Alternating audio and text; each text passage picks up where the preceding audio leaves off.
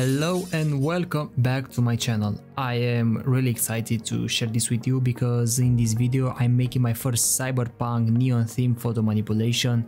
I've always wanted to learn from the beginning of my Photoshop journey, and yes, I know it is a basic concept, but the colors are just perfect. So having this said, here you can see all the images I use for the buildings that I have in the background.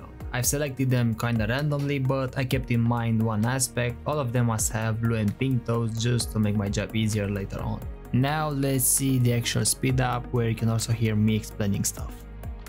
As usual, it all comes down to masking characters, trees, houses and everything you can think of. In this case, buildings. I love using pencil for this just because I can go as detailed as I want to.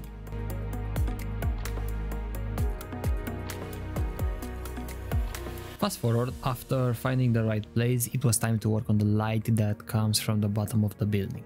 So with a solid dark blue, I painted the background.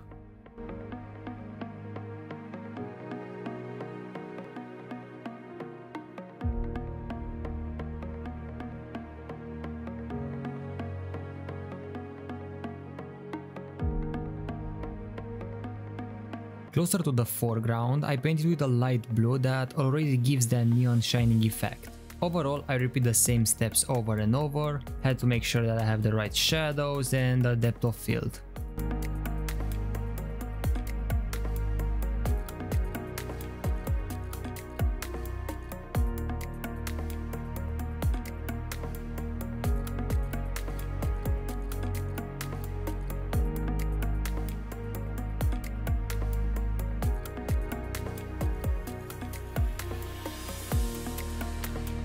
And again with a solid color, but this time pink, I painted the light that comes up in the middle of the image.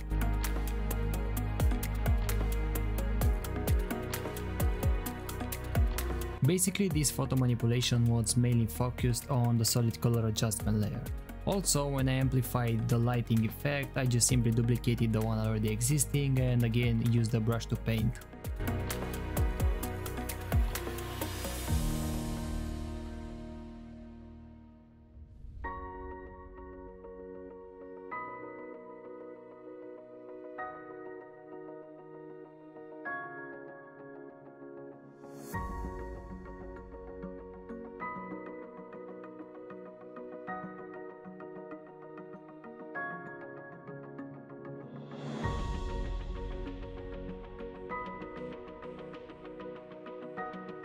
The block to which Spider-Man will be standing had to be in tone with everything else. For shadows, I used an exposure adjustment layer along with the color balance to match the overall neon theme.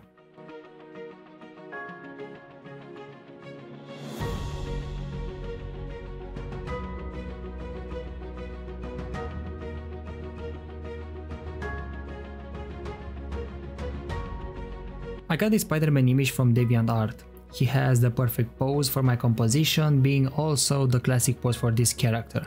I masked him out and put him in place, then I had to adjust the colors again with the color balance adjustment layer. And guess what? Exposure layer for shadows.